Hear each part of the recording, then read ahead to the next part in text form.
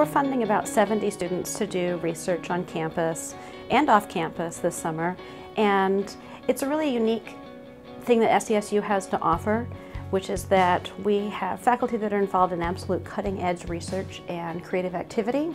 And when we're able to support students to get a window into what that's like, the experiences can be absolutely transformative. What I enjoy the most about research is the knowledge, just knowing and being able to apply different fields and find a new method to conduct something. It amazes me. We're interested in methods that could be used to quickly and accurately spot pathogens in resource-limited settings. Those could be things like developing countries, or it could be a battlefield, any place where it would be important to quickly find out whether something is dangerous or it isn't. When I came into his lab and kind of looked around, I kind of already knew instinctively that this is what I wanted to do. I wanted to be involved because it gives me the opportunity to help others and possibly potentially save lives in more third world countries that may not have all the technology that we have in first world countries.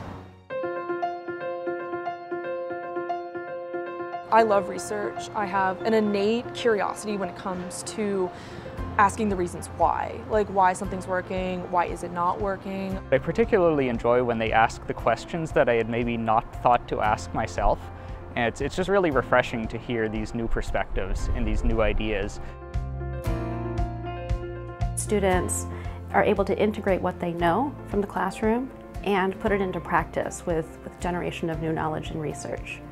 So it's really beneficial for them. Well, I want to be a speech-language pathologist, and I knew that I needed this kind of experience, and not only needed, but really wanted to see this kind of experience. I'm able to do things that speech-language pathologists are doing in their daily lives, so it's really fun for me to get a taste of that. I've been working with 65 preschoolers and assessing their language. Our kind of overarching goal is to look at the different ways to analyze language markers from linguistically diverse backgrounds. It's just been really fun to see the process kind of from start to finish, and I really better understand how research works, and getting in preparation for grad school, it's experience that I'm really interested in. So when I became a professor, I said that I would never say no to a student who is interested in doing research projects. And it's fun to watch students for the first time apply practices that they heard in the classroom and figure out why we talk about the importance of getting the appropriate assessment tools. Summer undergraduate research program encompasses those, sort of more traditional or stereotypical scientific research projects, but it also includes a lot of really other interesting projects. Things that are in exercise and sports nutrition, for example, things that are in education, projects that are in the arts as well, including film and dance.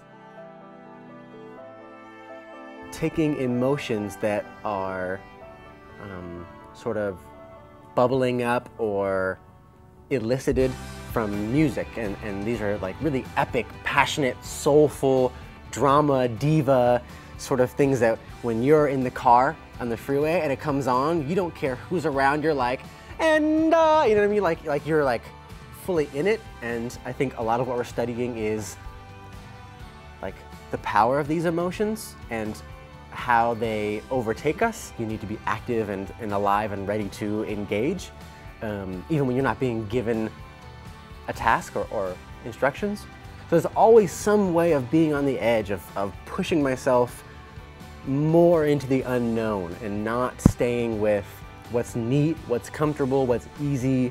It can seem intimidating to want to get involved into research, and my advice for that would just be take the step out of your comfort zone. This opportunity allows them to gain really critical skills so that they can get into graduate programs or get employment in their field of choice.